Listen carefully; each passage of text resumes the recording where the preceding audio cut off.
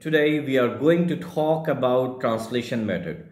I have seen in my classroom that many students learn English language by translating words, by translating each and every word so they can understand the meaning of that sentence. But I'm telling you that in a short run, you feel like it improve your level of understanding, but in the long run, it will prevent you from speaking English fluently. You will never be able to speak English fluently if you are translating each and every word, because translation method never works. I'm telling you that I have seen lots of students struggle after the end of the course because they have this habit to translate.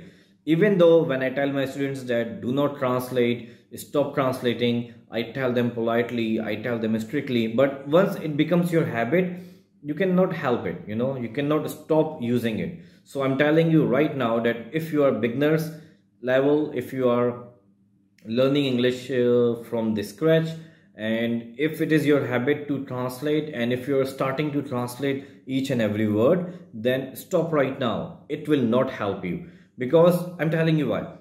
Imagine that you are actually having a proper conversation, a practical conversation with someone. So first of all, you have to think for the right idea, and then you have to translate those words into English language. You have to translate vocabularies, words, and translating that sentence into your English language, and then you are actually speaking it.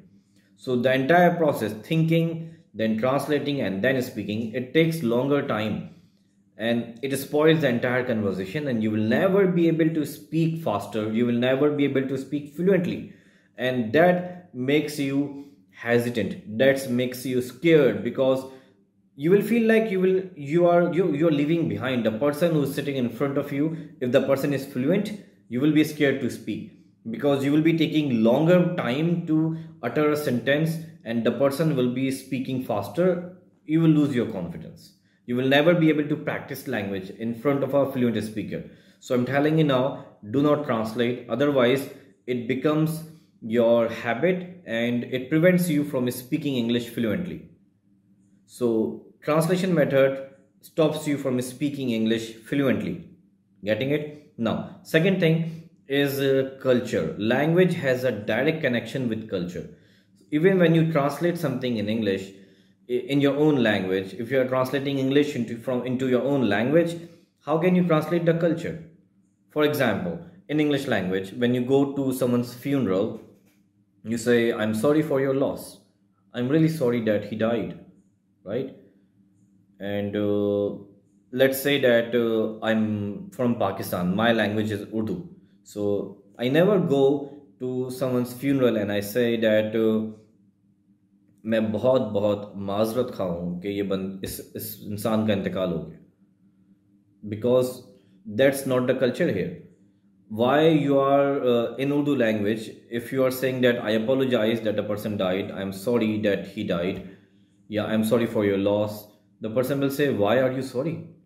Like, you have nothing to do with it. Why are you apologizing? Why are you feeling sorry? So that's why when you are translating English when you are translating your language into English language, or English language into your own language, when you're translating words, when you're translating and then speaking, it it prevents you from understanding the culture, and then you might create some confusion. Imagine in Pakistan, if you are from Pakistan, imagine that you're going to a funeral and you're saying that कि मैं बहुत बहुत माजरत खा हूँ, या मैं बहुत बहुत शर्मिंदा हूँ कि या इस बंदे का इंतकाल हो गया.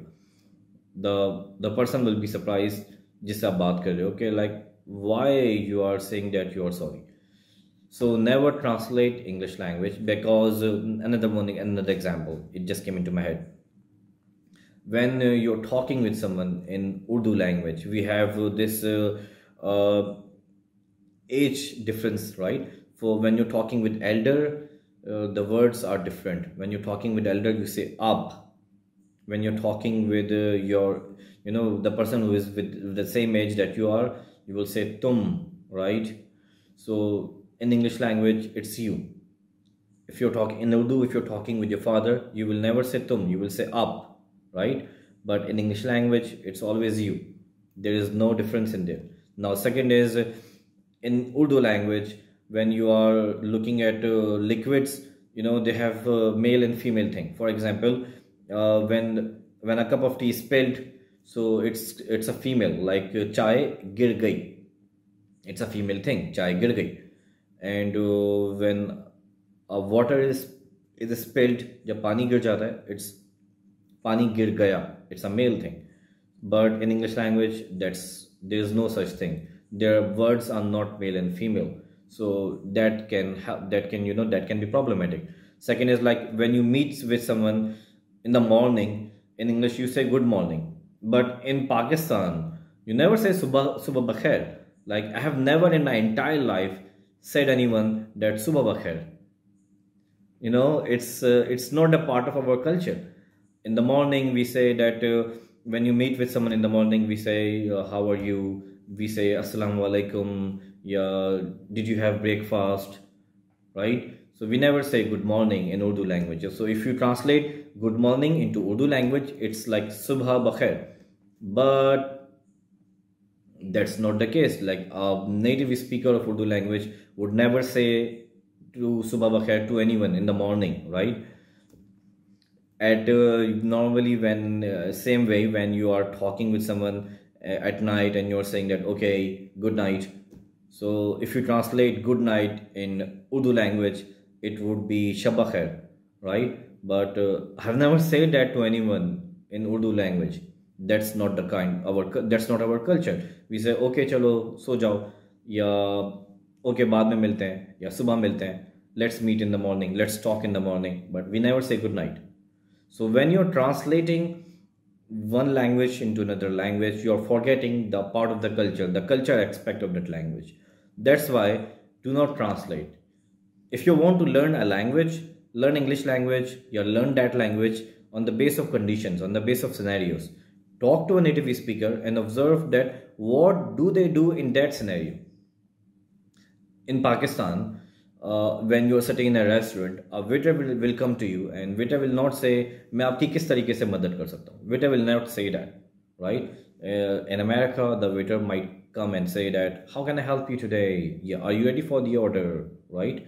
Have a nice evening. That's not the culture here. So imagine or talk with the native speaker or talk with your teacher and talk with them and says that what should I say in that current condition, in that specific condition, in that specific scenario. When I meet with someone in the morning, what should I say? When I meet with someone in a restaurant, what should I say? When I meet with someone after a very long time, what should I say? So learn language in that manner. Learn language based on scenarios, based on circumstances, based on situations. That will help you improve your language skill. If you're learning English with translation method, it will never help you. If you're learning English by focusing that by dialogues, like what would you say when you talk with a waiter, what would you say when you talk with your friend, what would you say when you talk with your boss. So if you are learning language in that manner, the chances of learning language, the chances of having a grip to that language will go higher, and your fluency will also increase. You will never have to think a lot. It becomes your habit, and then you will speak that language like your own mother language. So in the end, I want to say that do not translate. Never ever translate when you are learning a language.